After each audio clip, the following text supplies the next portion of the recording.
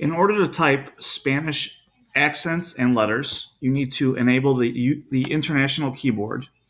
You do that by going to Settings. In Settings, you're going to find Keyboard. When you find Keyboard, you want to change language and input settings. Once there, you're going to manage input methods under Input Method. And you already have US Keyboard checked, leave that alone, and also enable US International Keyboard. Once that's enabled, you'll see that down here you're now in US Keyboard. Control Space Bar is the shortcut to toggle back and forth between keyboards.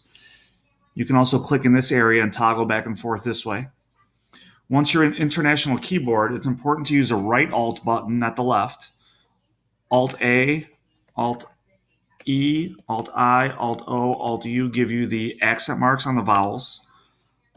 Alt-N is Enye. Alt-1 is the upside-down exclamation point. Alt/, Alt question mark is the upside-down question mark. And Alt-Y gives you the U with the umlaut, with the diathesis.